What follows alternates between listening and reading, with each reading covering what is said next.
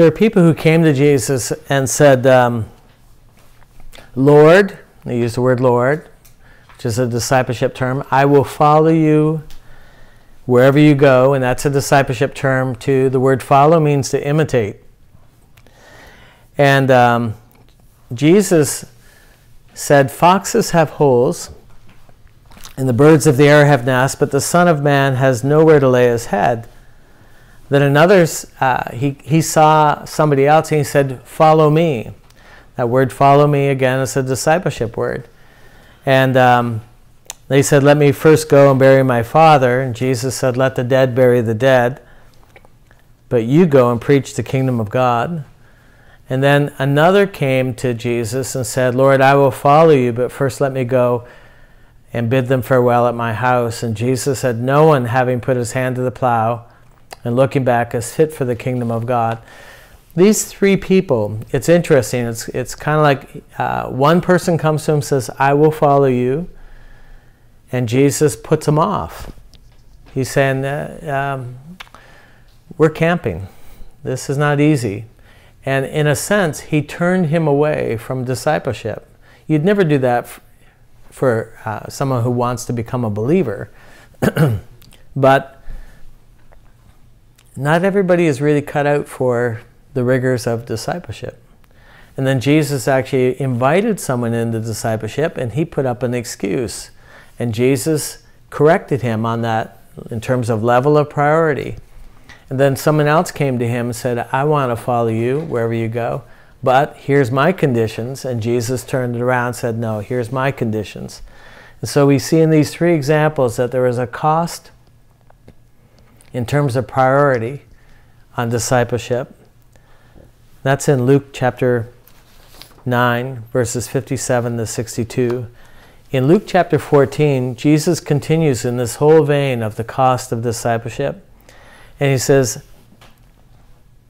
if anyone comes to me and does not hate his father, mother, wife, and children, brothers and sisters, yes, even his own life, he cannot be my disciple. So again, he's not talking about becoming a believer. He's talking about discipleship. And in terms of priority, the word hate here means to love less. Less in terms of priority. And so often we put other things before Jesus, and it won't work in terms of discipleship. When I became a disciple, and I should say something, it was a very awkward dance for me. I mean, no one was teaching discipleship like this concept. We're using that word interchangeably with being a believer, but I could see a discrepancy. I could see somehow there was conditions on being a disciple that weren't on being a believer. And I said, Lord, can I be a disciple? I mean, is this another level to go to? And could I be a disciple like those 2,000 years ago? The same kind of thing? And the Lord began to show me that he was calling people into discipleship today, just like he did 2,000 years ago. His program hasn't changed. The costs haven't changed. The conditions haven't changed. The only thing is now is we're walking in an invisible school. We're walking in I mean, you're not seeing the physical person of Jesus. You're not camping physically with Jesus. But as you go through life, you draw from him, you learn from him, you ask him questions. And I would secretly, kind of in my heart, say, I'm really a disciple of Jesus. I've really crossed over into something. And so he put conditions on it. My family, when I became a believer, they weren't upset with that. You know, it was no big deal to them. When I became a disciple, man, that changed the whole game. I couldn't do the things I used to do. I couldn't act the way I used to act. I couldn't sit around listening to their jokes. I couldn't do the kinds of things that I used to do. And it kind of separated us. It created a tension that wasn't there before because of, I wanted to be like Jesus. I wanted to act like him. I couldn't picture him sitting around listening to dirty stories. And so it put a cost on discipleship. So Jesus teaches here in Luke 14 that we're to count the cost. And he says, for whoever does not bear his cross and come after me cannot be my disciple. And he uses that phrase repeatedly, cannot be my disciple. For which of you intending to build a tower does not sit down first and count the cost, whether he has enough to finish it? So discipleship is hard. It's intentionally hard. He didn't make it easy. It requires discipline. It requires effort. And it's not for wimps. It's not for whiners. It's not for everybody. You need to count the cost. And then he says, there's a king who was going to go to war, and so he had to sit down and actually count the cost of whether or not he could go to war with so many people, and or to make peace. And he says, likewise, whoever of you does not forsake all cannot be my disciple.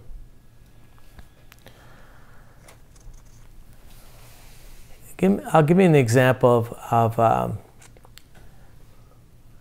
hating your mother and father. He says wife and children, even your own life. But let me give you an example of this. Jesus meets two of John's disciples, James and John, brothers.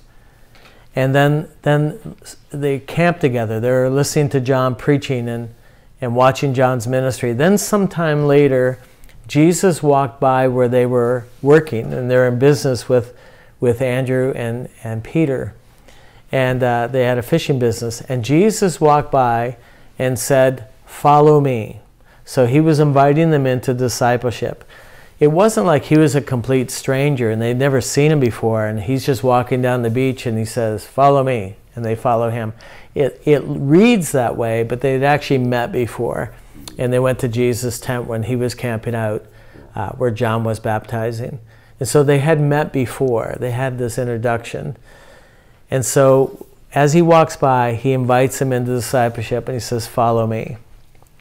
And so they left their nets and began to follow him. Well, with the eyes of my heart and my imagination, as I meditated on that whole story, I could picture something like this happening. The Bible doesn't say this, but I could see something like this happening.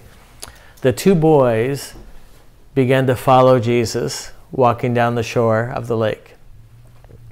Zebedee, they're the sons of Zebedee. So Zebedee's standing there, the nets are on the ground, the boats are beached, and Zebedee says, hey, where are you going? And they said, "We don't know." "Who's the guy?" "We don't know." When you coming back?" "We don't know." "Hey, what are you going to be doing?" "We don't know."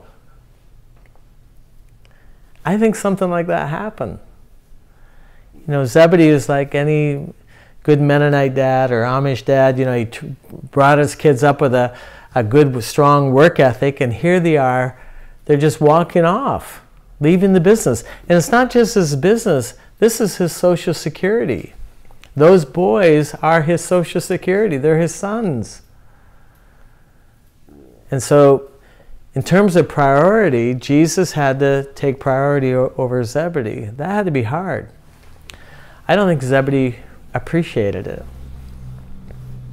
And then I can picture a conversation like this. You know, they're camping. They're camping for 3.5 years. Peter has a wife, possibly children. We know Peter had a wife because Jesus healed his mother-in-law. Why would you have a mother-in-law if you didn't have a wife? I mean, that'd be a bummer, right? And so we know he had a wife. Peter is camping with Jesus. And I can picture, you know, this conversation. She says, "Pete, when you coming home?" He said, "I don't know." What are you doing with your time? There's business here, and how come you don't come home? And he's just said, "I don't know. I'm following Jesus." And he had a wife. Zebedee, I picture a conversation like this, you know. The boys came home for a visit. And Zebedee sits down with them, and there's this long, cold silence. It's an awkward visit. And he says, boys, what do? Well, we do whatever Jesus tells us to do, and we manage crowds. And he says, do you work? Well, not like you, Dad, not like we used to. You don't work? How do you get money? And they just look at each other and they don't want to explain. They said, well, some women follow us and they supply our need out of their purses. Is that how I raised you? Is that how I trained you? To live off of welfare? Handouts? When you coming back home? When you coming back to business? Dad, we don't know. Where's this thing headed? We don't know. I hear things about Jesus. The rabbis think he's demon possessed. He's in this for money and for women, and he loves wine. And you're following him, and it just made him look bad. They said, Dad, it's just not that way. And I can't imagine Zebedee really getting it. When I became a follower and really started imitating Jesus, my family, they didn't get it either. It created a real tension back home. And for a long time, we couldn't even talk. They couldn't speak to me. My in-laws, they really didn't get it. It looked like I was wrecking their daughter's life. They had given her to me, and then I met Jesus and I became a disciple right away, and it just looks totally irresponsible. I remember just long periods of silence where I knew that they didn't like me and they didn't like what I was doing. And I had to decide, well, I could compromise, or I could try to go their way, do the things I know would please them, but it was just such an awkward dance being a disciple. And I had to count the cost. I had to say, I'm gonna follow where this thing goes. And in time, it all changed. And in time, their respect for me came back. And in time, we were able to talk. And these days now, we're able to talk about that period of my life. And it seemed like as I did follow Jesus, it all did start evening out. It wouldn't have happened if I compromised and I switched the priority. But by keeping him as number one, he showed me how to bridge back. He showed me how to win them, and it just took time. But it was a very awkward thing to do. There's a cost to discipleship, and Jesus will not reduce that cost for you or for anybody else. He wants to be priority number one in our lives. Amen.